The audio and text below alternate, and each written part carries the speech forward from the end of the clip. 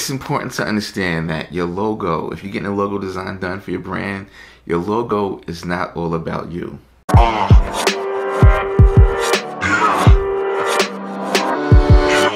What's up, y'all? Reggie Dupree, owner and founder of Final Draft Design.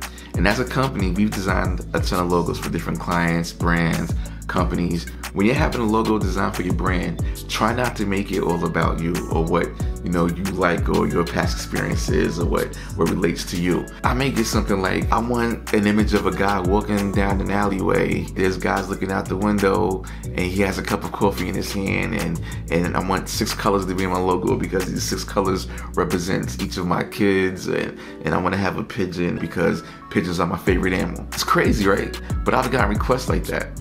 And it's important to understand that logos don't need to tell the story. Logos are there for identity, but they don't need to tell the story.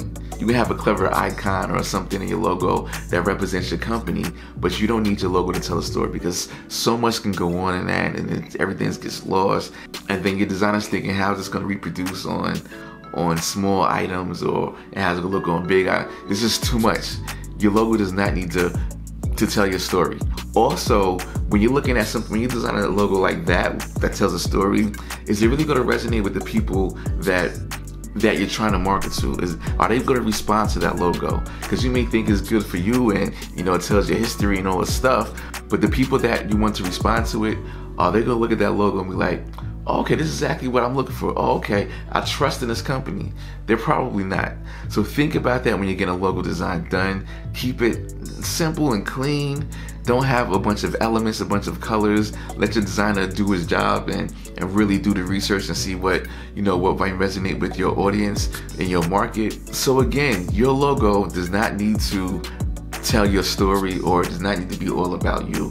Think about the people that you're trying to market to.